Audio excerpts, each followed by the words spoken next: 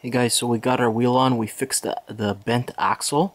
If you want to see how I did that, go to my video. I just made one of how to fix an axle using a piece of glass or granite to check for your level, and then like a piece of metal or wood or concrete, but metal's the best. And I show how to do that with a hammer, and you can straighten your axle. So I straightened mine. You could see in the other video. What I did now, so I'm eliminating these brake plastic things. A lot of weight on here. It's not needed. So the bearing was actually in there, inside here on this side. So it doesn't need to be in there. It can go right into the wheel on this jogger. So I eliminated all these C-clips.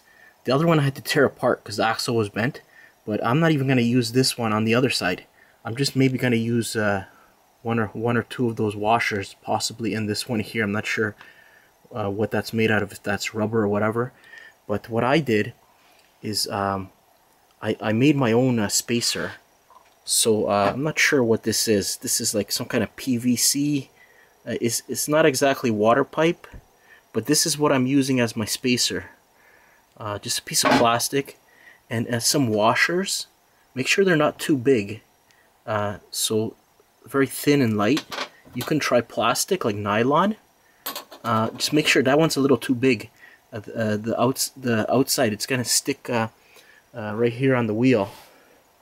I put one over here, but you don't want it rubbing on your. Let me get a light here.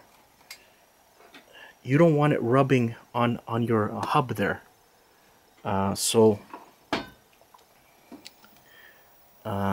When you press this button, it releases the axle. So what I did is I put a spacer. Like on this one, there's no spacer, you see, because I'm just building it right now.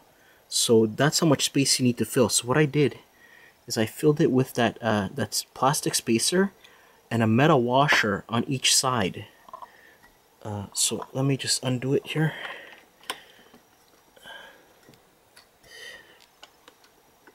Oh, one second.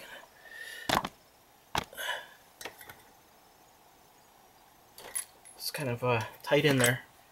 Okay, so here's the wheel. It's out. So that's what you're hooking into. But let me show you what I did with this wheel here. So I'm just doing a mock-up here, like a test fit. So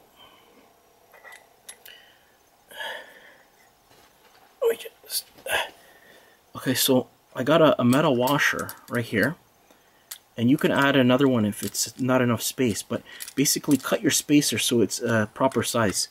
So these fit perfectly on this shaft, and then this is one I just found, so I'm going to cut a better size. This one is almost perfect though.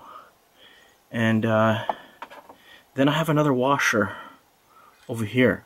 So all this spacing, what I'm trying to do is prevent that bearing, which I stuck inside there, from working its way out, because they're not very tight press in there.